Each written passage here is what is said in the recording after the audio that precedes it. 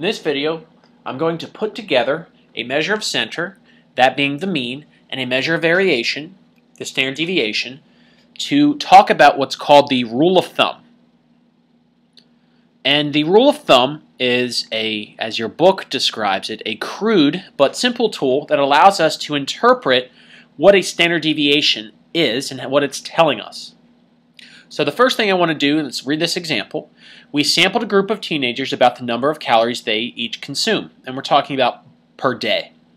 After gathering this, we found that the mean number of calories consumed for each person was 2,000, so the mean was 2,000 with a standard deviation of 150. Now for this example, we want to use this information to find a usual range of values. When it says find a usual range of values, they're referring to the rule of thumb. And the rule of thumb says if you take the mean and you add two standard deviations, and you take the mean and you subtract two standard deviations, that gives you a range of usual values. So it gives you, because the standard deviation is defined, if you look at the formula for the standard deviation, you get it using the mean. So this gives us some information about the mean, and we put them together. It allows us to interpret both of them together.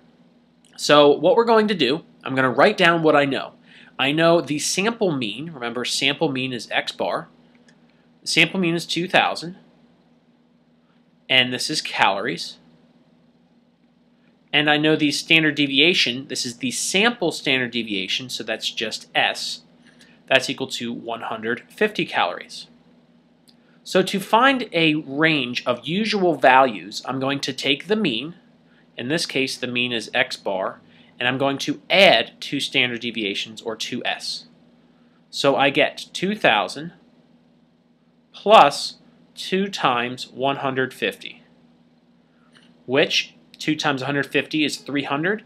This upper limit here will be 2,300. To find the lower limit, I take the mean and I subtract two values of the standard deviation. And this is 2,000 minus 2 times 150. You're going to need to do this on a quiz, on your test. You will see this, and actually once we get into what's called confidence intervals, we're going to see this type of procedure, a similar procedure. So 2,000 minus 300, this is 1,700. So the first thing, use this information to find a usual range of values. So using what's called the rule of thumb, and this is what we're using, the rule of thumb, a usual range of values would be between 1,700 calories all the way up to 2,300 calories. These are the values. Any observation between here would be considered usual. It wouldn't be out of the question, given the information of the mean and the standard deviation. Of course, if the standard deviation was larger, let's say 300 or 400, then we're going to have a larger range down here. And that's because a larger standard deviation means we have more variation. The data is more spread out.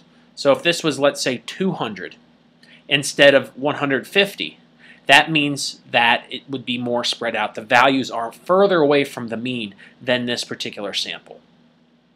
So this is the rule of thumb. We use the rule of thumb to find a usual range. This is the usual range. Now, if we know what's usual, we can also determine what's unusual.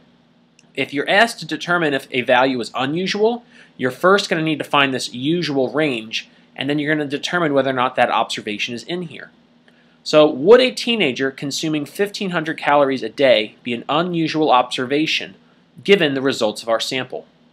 Well, given the sample mean that we got was 2,000 with a sample standard deviation of 150, our usual range was 1,700 to 2,300. If you look at 1,500, 1,500 would be to the left of 1,700. So 1,500 calories is not in this range. It's not in the range. So would this be an unusual observation? We would say yes, because this observation does not fall within two standard deviations of the mean, of the sample mean. 1,500 calories a day would be an unusual observation.